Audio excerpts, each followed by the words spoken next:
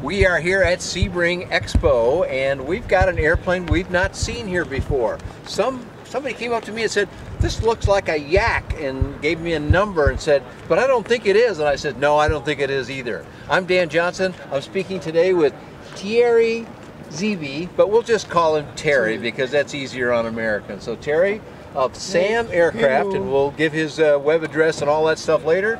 But what have you got here, Terry? Well, we have our latest aircraft, the Sam LS, and we began the project 5 years ago, and now we are beginning the test flight, and it's a light sport aircraft here in Canada, in the US, and the ultralight aircraft in Canada. We are based in Canada, and that's our all aluminum tandem low wing aircraft. Now you came here, I saw probably 2 or 3 years ago, Terry, and you had some drawings and some ideas, and you were asking for feedback. You said, exactly. "Tell me how you want this airplane to be. Here's the basics. Tell me how you want it." What did that do for you, asking people for their input?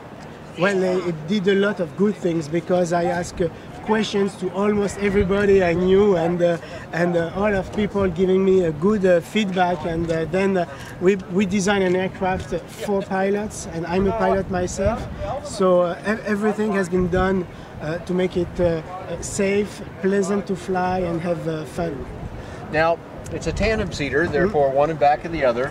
I didn't sit in the back seat, but I sat in the front, and there is a lot of room in there. And one thing I really like, there's a lot of leg room in there. Exactly. But the airplane has some for me, they were great, and it fit fine, some armrests. You said that can be accommodating for people of larger sizes than perhaps myself or yourself. Yes, the pilot sit in front, and we have a leather seat and leather armrest, and very comfortable for people like us, but for people bigger, we can take out the armrest, so there is even more room. But there is 26-inch wide in this aircraft. Yeah, now we always hear about inch wide in conventional side-by-side seating, and a big number there is 45 to 50 inches or something. But that number for a tandem is actually quite wide, and I can attest to that. So right now, to make that kind of a change, it would be something you'd do as a kit, and I heard you told another gentleman about the kit price in the 30s. Well, we don't need to have a price now because this video will be around for a while. But it's in the 30s, before engine and before instruments and finish work, I suppose. But are you also going to make it as a ready to fly? Yes, it's going to be ready to fly and in kit, and it's going to be advanced ultralight aircraft in Canada. Okay. And it's almost the same regulation for the LSA. Yeah, it's very similar. So. And we designed it the same aircraft for both regulation. So we are doing the certification in Canada right now, and we will do it in the US soon. Okay, so let's put some times on this. You've been working on this for 5 years. You've now got a very handsome looking airplane that's strikingly different than everything else we've seen in this market. You'll be one of the new entrants when you're all done with your LSA certification, or approval I should say. But what's some timelines? When will you fly? Have you flown yet? Not yet. Okay, so when will you fly, and then based if that all goes well, when might you be in manufacturing? Well, we began the flight tests. We did the taxi, the high-speed taxi, and after that we had to stop that and polish the aluminium and make it nice for Sebring. You got to do a lot of polishing here, so. And it takes a lot of time. And so after Sebring, we come back to Montreal and we flight test the aircraft. And in a couple of months, it will have.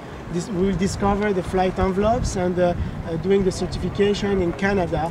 And I will say we will launch the production afterward in kit and ready to fly. So everything with SolidWorks and all the calculations are on the computer. So all the data are here, and we began the certification in Canada.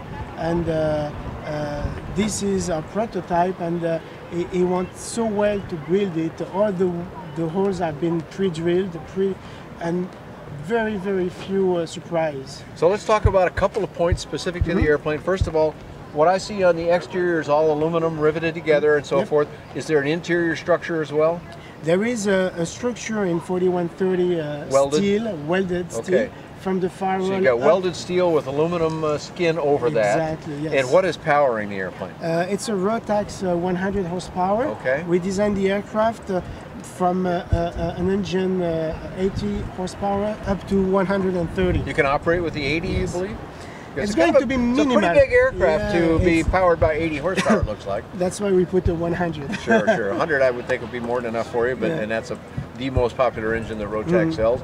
This inside, it's stick controlled, front and rear. Yes. Okay, so joystick, rudder pedals, and some adjustability that a kit builder will just build in, but to accommodate different sizes in the manufactured version, how do you adjust the seats and pedals or whatever? The seats are adjustable, so you can move back and forth the seats, front seat and rear seat. The pedals are fixed.